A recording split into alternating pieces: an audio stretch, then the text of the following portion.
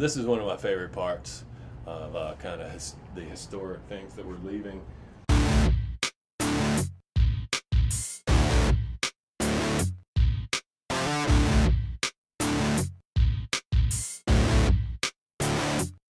This tunnel right here went all the way down to College Avenue to the Chamber of Commerce building. And in the 20s and 30s, what you would do is take your wheelbarrow and you go down this tunnel all the way to the other side of downtown and fill it up with coal to come back here and put it in the burner, the furnace, to heat the place. So we always knew this tunnel was here and it was just full of crap for years.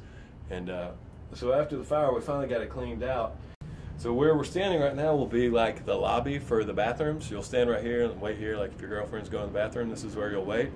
So what you'll be able to do is hang out in this tunnel. We'll put like a couch or some bean bags or something in there, you know? And you'll be able to hang out in this old tunnel while you're waiting for your friends to come out of the bathroom. It's so crazy. So this is the elevator pit. You heard we're gonna have an elevator, you heard right. This is where this is it. Pretty wild. The elevator will have 5 stops. It'll stop in the basement, the main floor, the bottom of the balcony, the top of the balcony, and the roof. You believe that? Georgia Theater with an elevator with 5 stops. It's insane. If you shine on the wall there, you can see the slope where the old concrete dance floor sloped down. But then you can see where it was flat before when it was a YMCA. And you can actually see where they just notched out the bricks to put in the sloped dance floor or movie floor.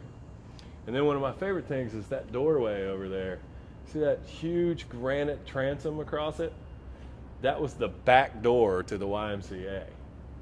So you walked up some steps and came in that back door, and then that arch below it was the basement door where you always hear about there being a swimming pool down here. So that was where you came in to go swimming.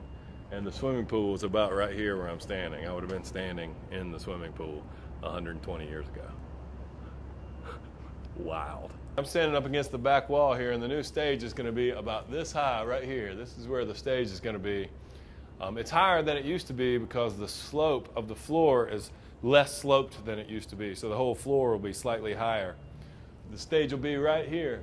I can't wait till we get it poured in, and I know a lot of great stuff is going to happen on this stage that's going to be right here.